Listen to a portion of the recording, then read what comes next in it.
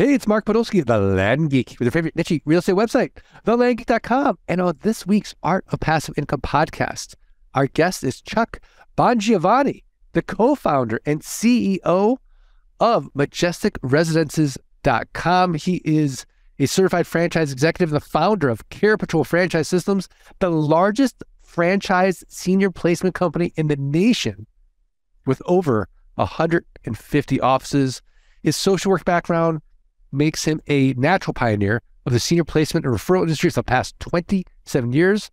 In his placement agent career, he and his company placed over 100,000 seniors in assisted living and residential homes across the country. Chuck, welcome.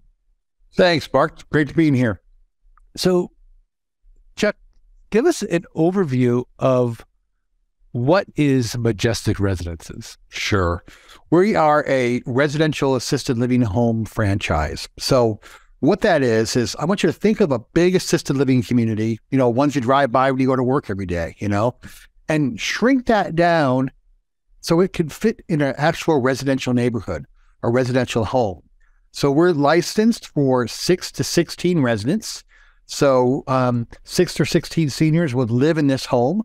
And again, in a residential neighborhood. And that really depends on the number of residents the state allows. Some states allow only 6, some states allow 16. So it's really an assisted living facility right next door to you. Yeah, okay. It's an assisted living facility right next door to you. And I remember, this is a few years ago. Wow, maybe it's 3-4 years ago now. The late Gene Guarino being on this podcast, and we're talking about assisted living and the business, and he made a really great comment to me. He said, you're either going to own the facility or you're going to be in the facility. Yep. Because either way, if we're lucky, we're going to end up there eventually. Yeah. So you're going to deal with it somehow, right? Either yourself. You're going to be dealing with it somehow. Yeah, yourself or your parents. My parents are 80. Luckily they're doing well, but I can tell you, I can see the future where their friends are getting ready to go into assisted living. Yeah. And sometimes, these big grand places that you think of, they may not be they're great for some people, but they may not be great for most seniors. Our homes tend to take care of those who need a little bit more help. So it's kind of like a mix, kind of a in between a big assisted living independent place where they go play shuffleboard and stuff and a nursing home. So when they need a little bit more care, that's when they come to a Majestic Residence home. Okay, so walk me through what that care would look like. Let's take somebody who might be 85 years old. They might have a hard time walking. Maybe they're having a more difficult time remembering to take their medicine. Yep. Is that the person, or you just said my average resident in our homes?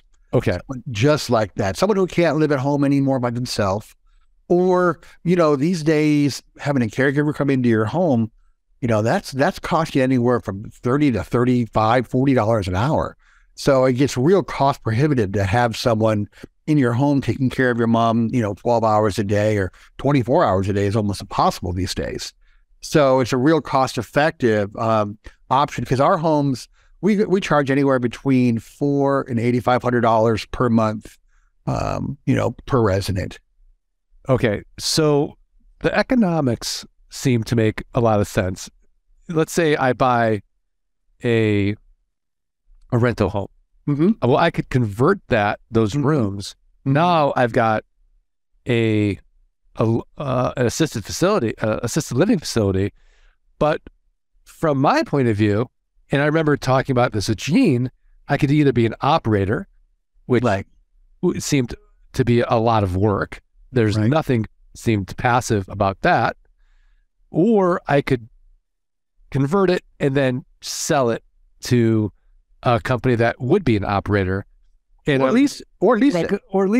Yeah, lease it to one of our franchisees, or lease it to one of the franchisees. But from a completely passive standpoint, as an investment, walk me through the franchise model and who is the person that would be a good fit for investing in this franchise? Sure. So let's take it from purchasing a home and leasing it to one of our operators. Let's take it from that frame. Sure. So someone would purchase a single level home, probably with like 5 bedrooms in it, with an attached garage. Usually a 5-bedroom home is going to have, a 3 or 4 car garage maybe. So we can convert that garage to 2 to 4 more bedrooms, right? So now, and your master bedroom is always a semi-private room because it's huge. So with a 5-bed home, ranch style, we just got 10 bedrooms or 10 residents out of 9 bedrooms. So what the investor would do is purchase the home, renovate it, get it to shape where they can add those extra bedrooms. They usually take one bathroom that isn't the master bedroom. One bathroom. They basically will keep the commode in it. We'll take away any cabinets and make a single standing pedestal sink, and then take the bathtub out and then tile it. So it's one big shower room, one big spa, shall we say. Right. And that's where all the residents would take their showers. So what we've been looking at is our investors will purchase a home, put the money into it, and their return is usually between 0.85 and 1% of the total cost of the home plus renovations. Okay. So if you buy a home for, let's say, $600,000 and you're going to put $100,000 into it, maybe less, but $100,000 into it. So your total cost is $700,000. Our recommended lease is, $7,000 a month tops, and maybe a little bit less if you do the 0.85%. And the franchisee is paying, all your taxes. So basically a triple net lease. So okay. That's the model for just an investor. They don't get any part of the monies that's coming in, of course, because the operator does. But if they want to be an operator and investor, we have an option where, basically they would do the same thing, purchase a house, then they would hire a licensed manager to run the home itself. And that licensed manager is the one who's going to be doing the day-to-day operations.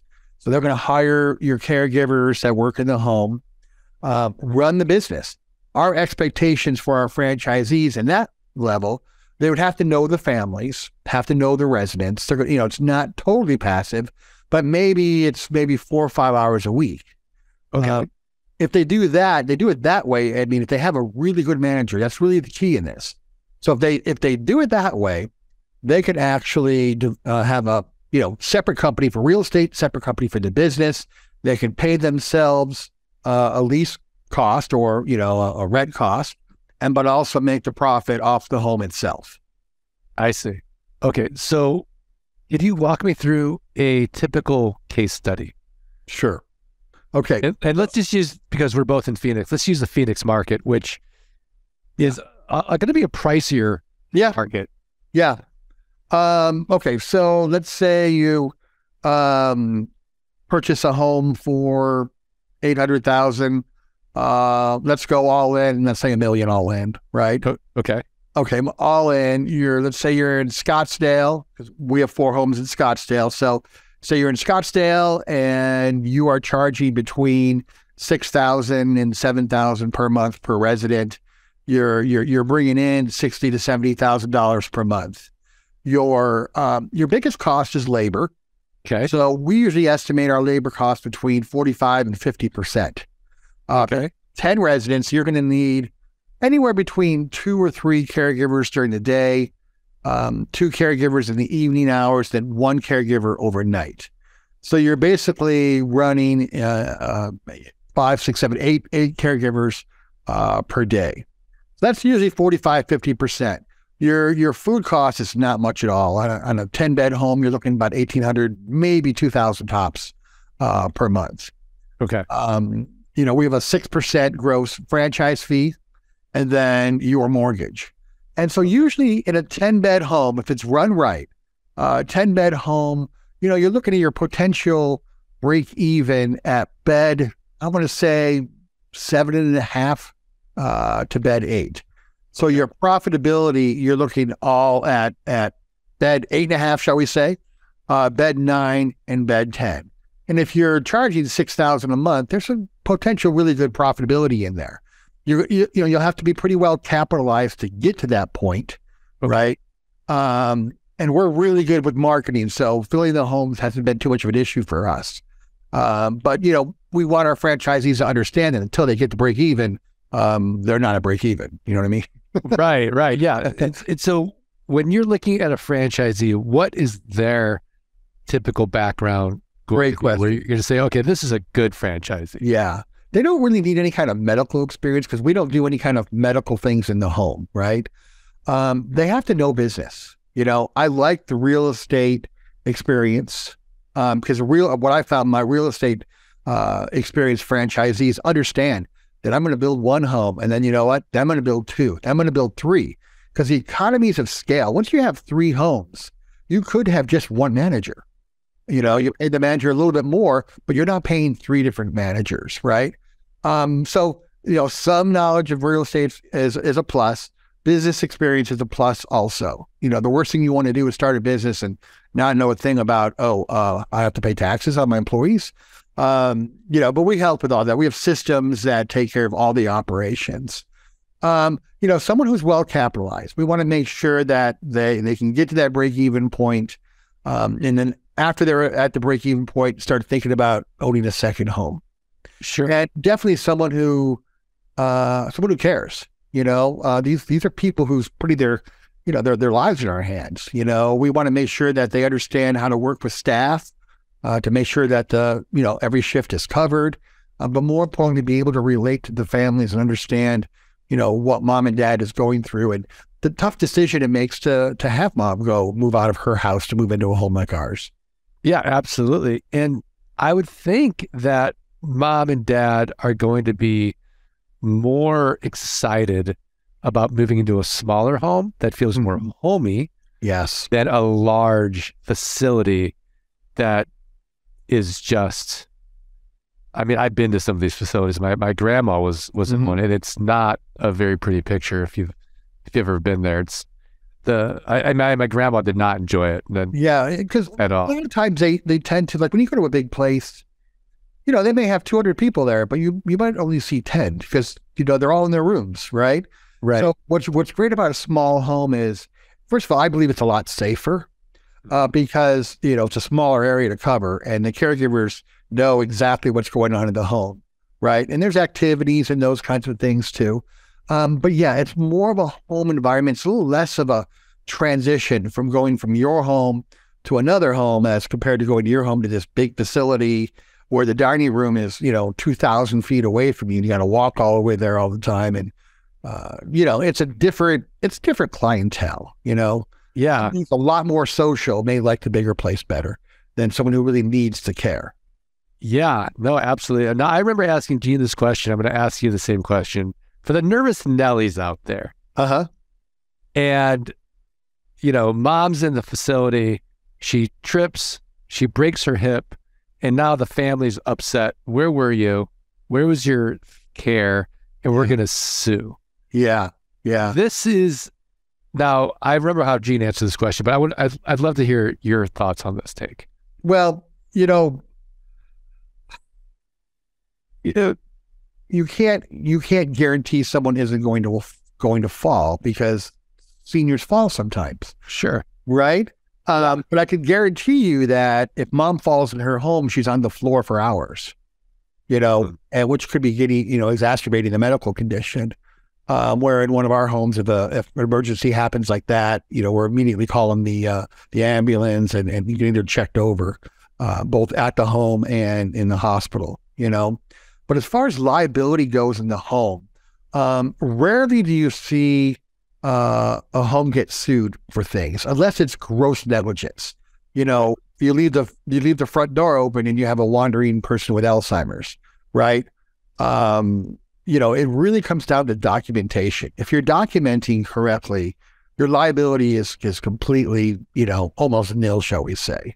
Right. And we have software in the home that reminds the caregivers what they need to chart on and what they need to document. So, yeah, I can understand that. The other question people always have is about, what about HOAs, right? I can tell you that an HOA has never stopped a residential care home from opening due to a real little law, and I'm being sarcastic here, Mark, called the Federal Fair Housing Act, right? So they can't stop you. The only thing they can do is they can make sure you keep your garage door on. So basically you build a false wall behind the garage door when you build the bedrooms. Okay, got it. And so if I want to really get it into this business and I want to do it in a big way, I've got to think about not one home. I really should be thinking about economies of scale, shipping homes. Yeah. And getting an operator. I can start using the franchise model with Majestic Residences. They're going to help with the processes, the systems, the people. What else are you going to help me with so I can really build this a profitable investment? And then is it something where it's a cash flow play, or is it a cash flow appreciation play where my whole time is maybe the economic cycle, for example? Yeah. So right now, maybe I'm getting a better deal. And then as we see interest rates go down, we're going to see a larger appreciation on the homes. Absolutely. I mean, it's 100% what you just said. You know, the only time someone leases a home from someone is when they don't have the money to purchase the home. But if you purchase the home and you have the business, that's where you appreciate the most. Okay. You know, both. Right. And I agree. Interest rates are high right now. But you know what? That actually slows down competition, right? Because many people aren't getting into the business because they're fearful, right? Which is, you know, that's the best time to get into business. I mean, Gene and I started this company in the middle of COVID, right? June of 2020, you know, that's just how we roll, man. Well, yeah, that was very smart. That was very smart. So let's get meta about you, Chuck. Okay. Obviously, we're all aging. We're all getting older. We're all going to lose everyone and everything.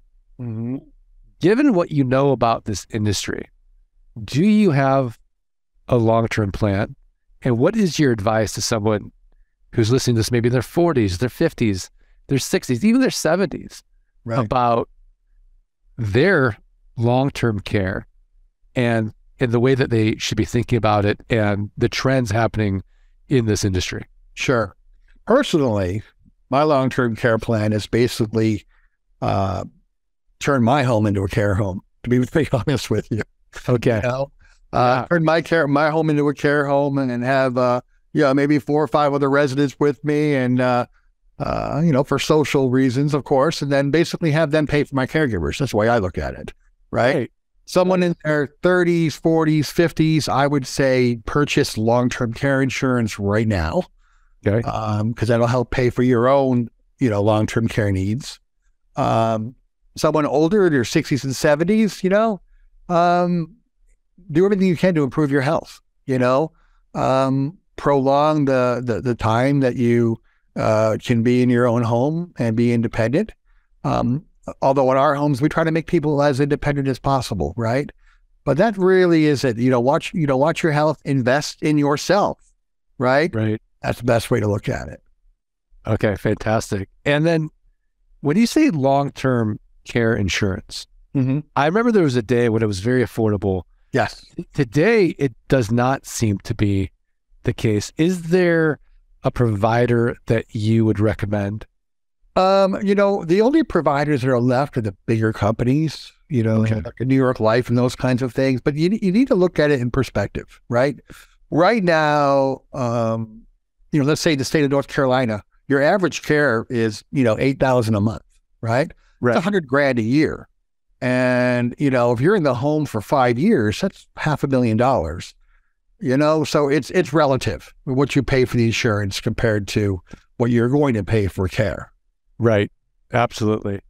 And so when we're evaluating this franchise from other franchises, and we're looking at it from an investment standpoint, a yield standpoint, perhaps even a time standpoint, why should an investor seriously consider putting the time capital into Majestic Residences versus say, oh, I don't know, let's pick on, you know, a Dogtopia. Right? Okay.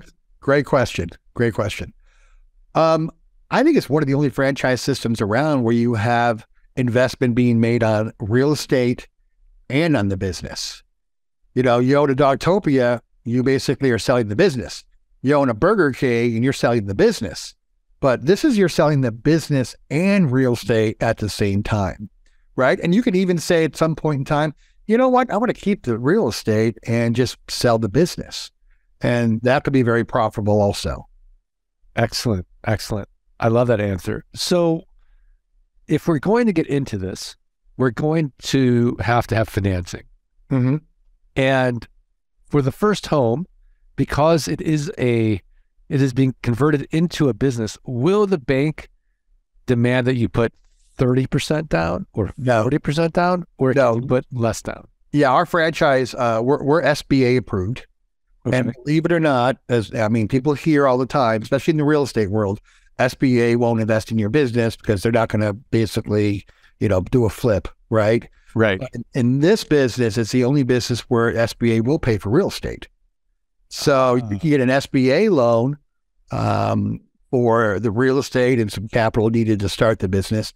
And we have a large number of banks and lenders who understand our business. Sometimes our franchisees make the mistake, I know my local banker real well, and they'll go to the local banker. The local banker says, a commercial loan in a residential neighborhood, sorry, can't do it.